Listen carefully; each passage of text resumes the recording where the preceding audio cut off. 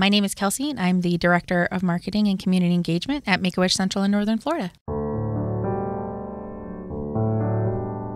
Make-A-Wish is such a powerful experience for a child that has been diagnosed with a critical illness because it really inspires hope during a time when they need it most. When a child is diagnosed with a critical illness, they're taken out of their schools, they're taken away from their friends groups, their clubs, their activities, and they're all of a sudden surrounded by hospital visits and tests and treatments, and they're being poked and prodded, and everything is kind of scary, and they enter a world where they hear no all of the time. No, you can't go outside. No, you can't see your sibling. You can't go home. But Make-A-Wish steps in and we say, if you could have anything, what would you have? If you could go anywhere, where would you go? And we say yes. And we inspire hope back in a child in a time when they need it the most.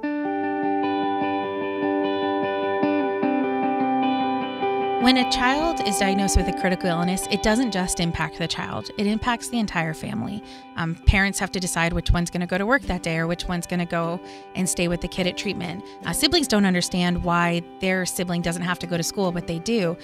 So they spend so much time apart, and Make-A-Wish gives them an opportunity to come back together. We see so many Wish kids wish to go to places because they just want to get out of the hospital and they want to restore that sense of normalcy and just be kids and just be with their families again and really just get to experience all the joys that childhood should bring kids. When a child has to go through so many treatments, they start to lose their bone density, for example, or they start to lose their hair. They start to fall into depression. Why did this happen to me? Why is this happening to me? And Make-A-Wish steps in and says, we know that this is really hard right now, but if you could go anywhere, where would you go? If you could have anything, what would you have?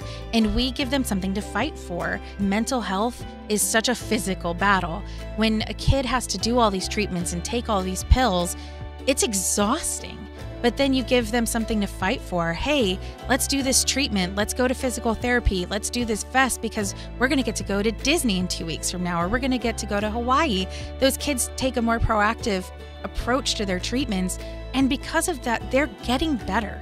We're coming up on the holidays, a time when our families are going home and they're celebrating with their families around their Thanksgiving tables, around their holiday tables.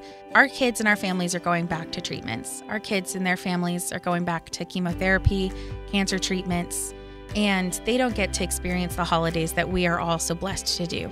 You know, I think a lot of people wonder when they donate to an organization, where's my money going? When you donate to Make-A-Wish, you're bringing a smile directly to a child's face. You're inspiring hope in a time when they need it most. You're giving them the strength to continue fighting.